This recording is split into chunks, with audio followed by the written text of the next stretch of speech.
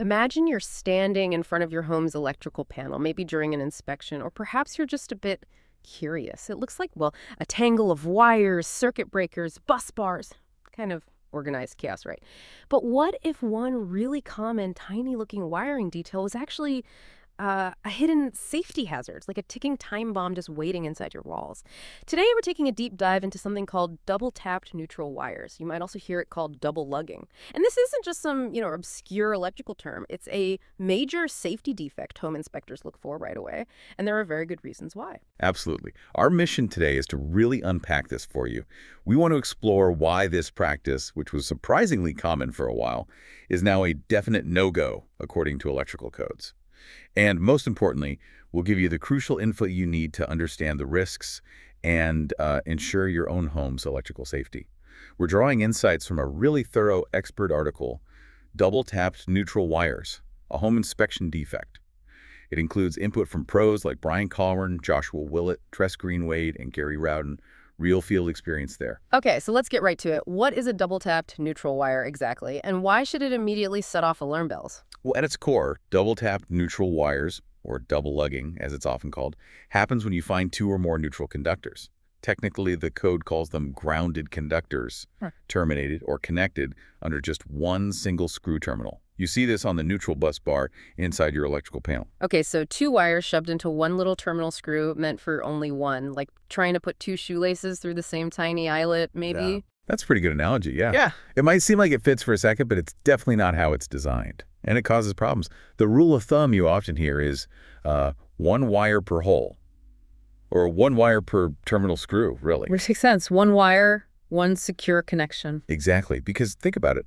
If you have multiple grounded conductors jammed under one screw, what happens when you need to work on one circuit?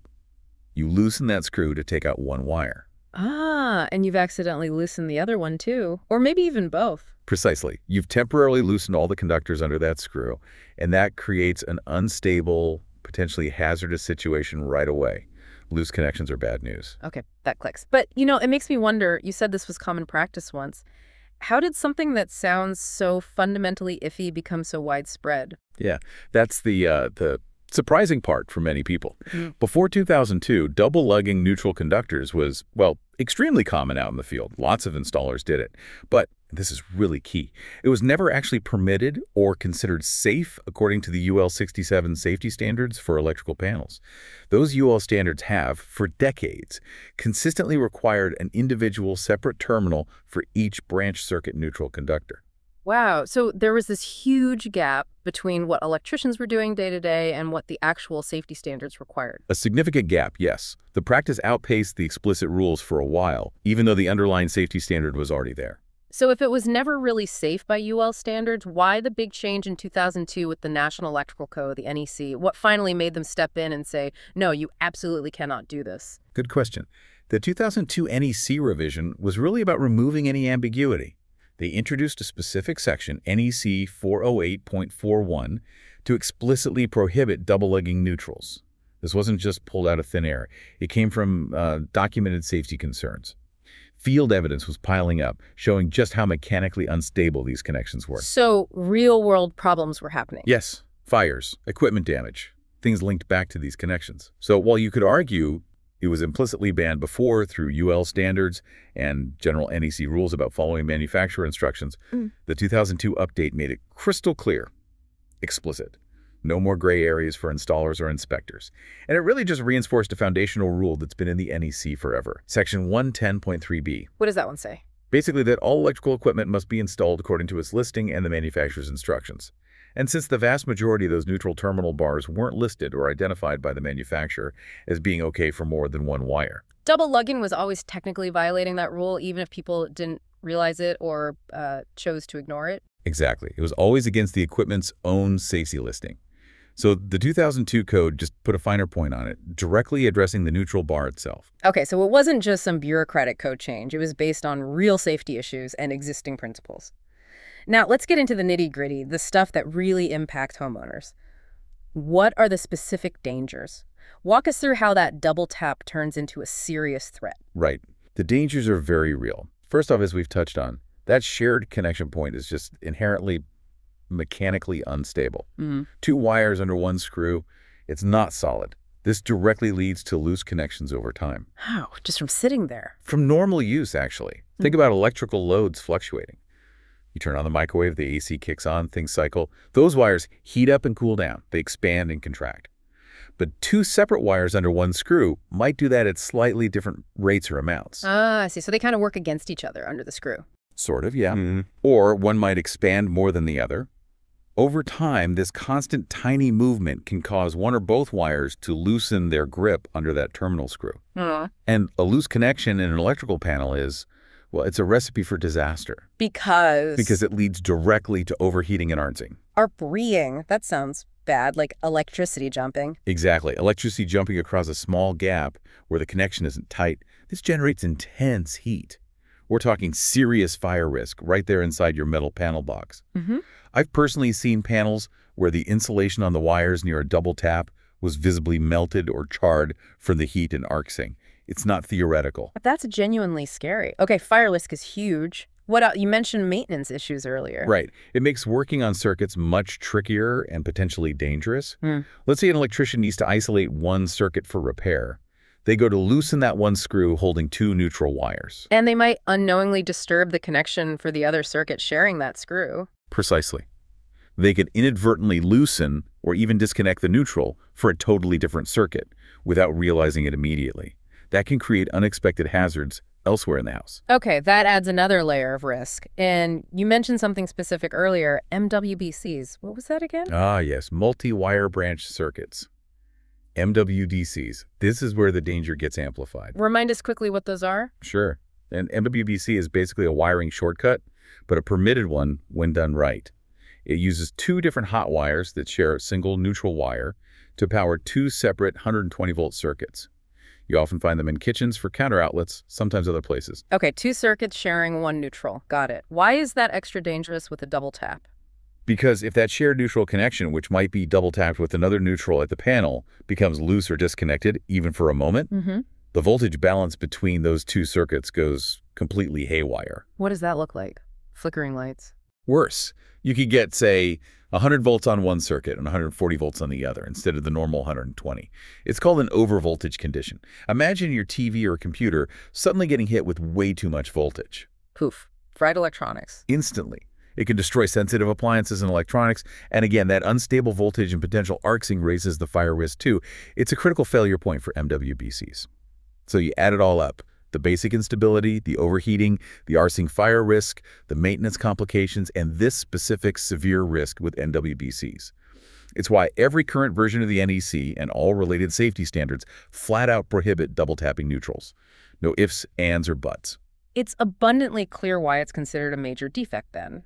Given all that, how do the current codes make sure this doesn't happen now? What are inspectors actually looking for? The current codes are very direct. The 2023 NEC, for example, has sections 110.15a and 408.41 that explicitly forbid double-lugging neutrals. The core principle is simple. Individual terminals for each neutral wire, period. NEC 408.41 puts it plainly. Each grounded conductor shall terminate within the panel board in an individual terminal that is not also used for another conductor. Can get much clearer than that. No wiggle room there. None. And 110.14a adds another layer. It says terminals designed for more than one wire have to be specifically identified for that purpose by the manufacturer. And the vast majority of standard neutral bus bar terminals, they're just not identified for multiple wires. They're designed for one. So unless the terminal itself explicitly says, okay, for 2 wires, you can only put one. That's the rule. And even the residential code, the IRC, International Residential Code, in the 2024 version under E376.4 echoes this. Individual terminals are the requirement, with very limited exceptions for specific parallel setups, and only if the terminal is clearly marked for it. Okay, so bottom line. Seeing 2 neutral wires under one screw is a definite code violation today. It needs fixing. Now, let's shift to the practical side for a homeowner. If a home inspector flags this, finds double tap neutrals in your panel, what's the next step? What do you do? First thing, don't panic, but do take it seriously.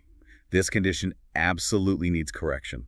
And crucially, this correction must be done by a qualified, licensed electrical contractor. Right. This is not a DIY weekend project. Working inside an electrical panel is dangerous. Extremely dangerous if you don't know exactly what you're doing. High voltage, risk of shock, potential to make things worse. Call a pro. So what does that professional fix usually look like? Is it a huge, expensive job? It depends on the panel and the extent of the issue, but often it's manageable. The most common solution is for the electrician to install an additional neutral bus bar strip inside the panel. This gives you more individual screw terminals to land those extra wires properly. So adding more parking spots for the neutral wires. Exactly. Sometimes, if there's enough space on the existing bar, they might just be able to rearrange things. Or, in some cases, they might use specific terminals that are listed for 2 wires, if appropriate and available. But usually it involves adding more terminal points. The key is that every single neutral conductor ends up with its own dedicated secure termination point. And of course, all the work has to meet the current NEC standards and any local code requirements. It sounds like a necessary investment in safety, not just a cosmetic fix. Absolutely. It's correcting a known fire and electrical hazard. So bringing this all together, what's the big message for you, the homeowner listening right now? Understanding these sometimes seemingly small details about your home's electrical system is actually incredibly important. It's about protecting your property, sure, but more importantly, protecting the people inside. This whole deep dive really drives home why getting regular professional electrical inspections can be so valuable, doesn't it? It really does, Right. Especially in older homes. These inspections help catch these legacy installations, things that were maybe common once but don't meet today's safety standards. Identifying and correcting them proactively prevents potential disasters. We've definitely seen today how something that looks minor, just 2 wires under 1 screw, can pose a very real, very tangible risk. It's a powerful reminder, I think, that building codes and safety standards aren't just static rules. They evolve. They change for good reasons. Often, yeah, in response to real-world problems, accidents, and just a better understanding of the physics and risks involved. It's about continuous improvement in safety. This exploration of double-tap neutrals really highlights something important. Knowledge is great, but it's most valuable when you understand it and, crucially, apply it. Right, especially when it concerns the safety of your home and family. Critical thinking about how your home systems work and whether they're up to snuff is vital. So as you think back on our conversation today, what's the one thing that really stands out to you? Maybe it's that hidden fire risk we talked about, or perhaps it's just the surprising fact that this unsafe practice was ever common at all. It kind of makes you wonder, doesn't it? What other legacy installations or outdated practices might be lurking, hidden away in walls or panels, just waiting for a professional eye to spot them? That's a really potent question to leave people with. It prompts a broader thought. What other parts of your home, maybe plumbing, maybe structural, maybe insulation, might be operating under assumptions or standards that are now outdated from a safety or efficiency perspective? It's definitely something worth mulling over as you think about being proactive with your home's upkeep and ultimately its safety.